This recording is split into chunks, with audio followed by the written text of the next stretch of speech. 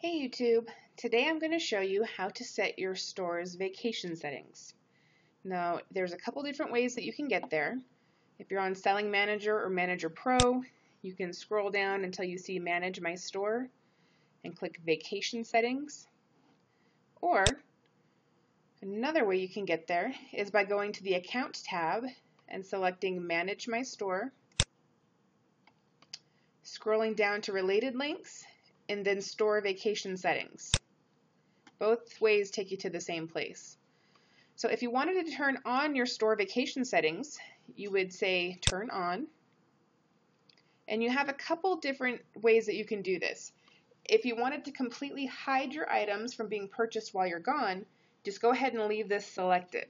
And that means that your items will still be active, but they'll be removed from the search results when buyers do a search for something that your item may have shown up in.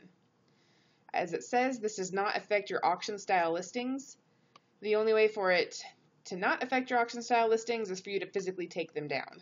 Otherwise, they can still be bid on, they can still be won during your vacation.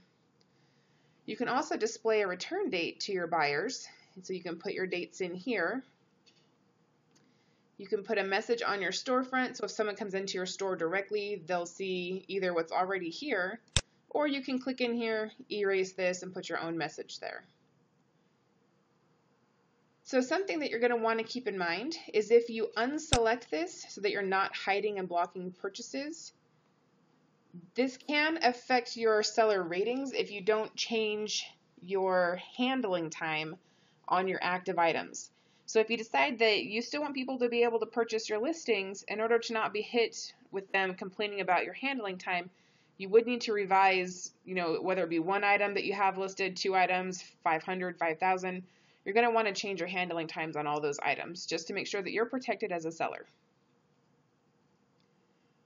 Now, regardless of whether or not you set a return date, that's not going to automatically turn off your store vacation settings.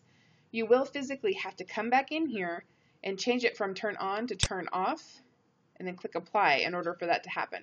Otherwise, your items will remain on vacation.